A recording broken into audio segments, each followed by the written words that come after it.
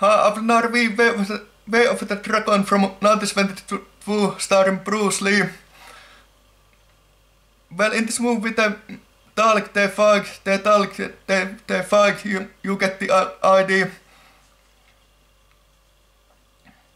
So I'm going to give this movie 10 out of 10 because as much talking as action, so little bit everything to everybody, and Bruce Lee is one of my favorite actors as well, and he debuted in The Big Boss and then came Feast of Fear and this movie and Enter the Dragon and so on and so forth.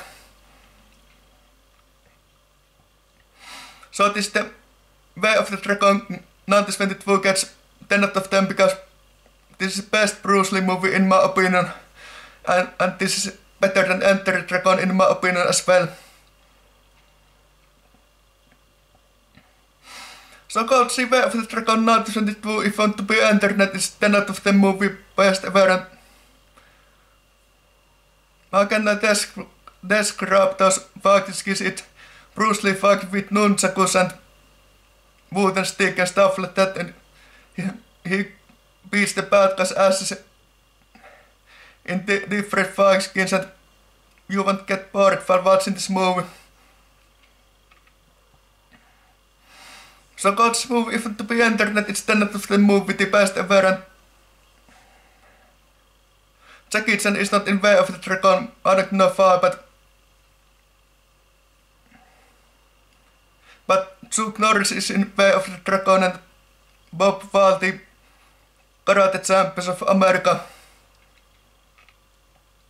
As a matter of fact, Bruce Lee fights both Bob Wall and Chuck Norris, and Chuck Norris fight is the end fight, and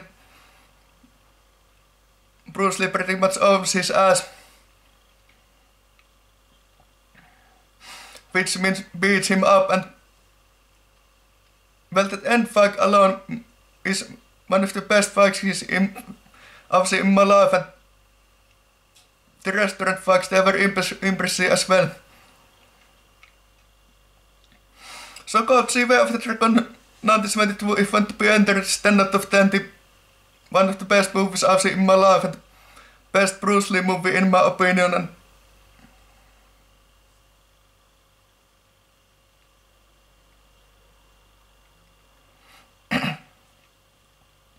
by the way, did you know that Bruce Lee started as a child actor in drama movies? His first movie was in 1941, and real life Bruce Lee was born in 1940, so he was only 1 year old in that movie. 40s and 50s came so many drama movies, The Kid from 1950 and Thunderstorm from 1957 and The Orphan from 1960. That was the 60s. 60s came the Green Hornet and 1969 Marloway, where Bruce Lee is in so small role. 70s, early 70s, this Bruce Lee sounded bright and made these impressive kung fu movies, and 1923 Bruce Lee died at 32 years old. Nobody could believe what just happened. And Chung-Hsin is in Feast of Fear and Enter the Dragon as a stuntman, and so is Miao and Hwang. And Nora Miao is in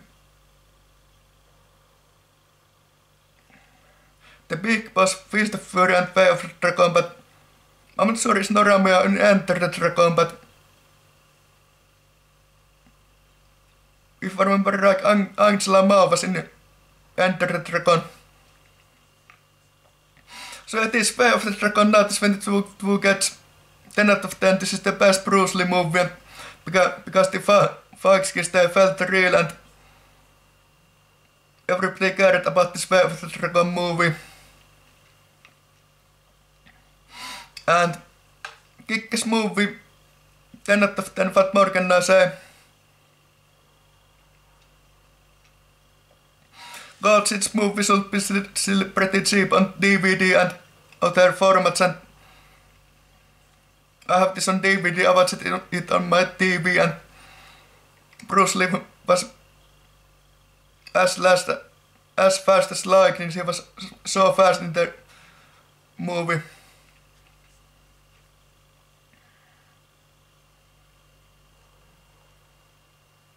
So yeah, Way of the Dragon 1922, 10 out of 10, best movie I've seen in my life. And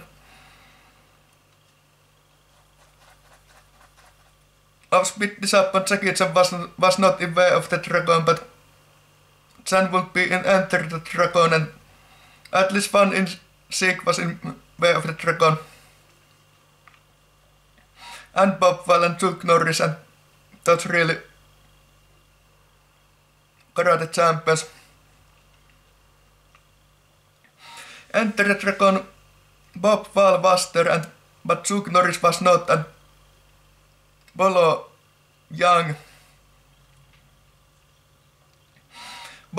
is in Enter the Dragon, but he's not in Way of the Dragon or previous Bruce Lee movies.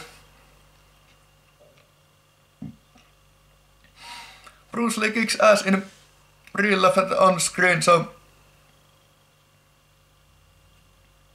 lots of people looks Bruce Lee up as the real martial artist who knew his stuff. Okay, but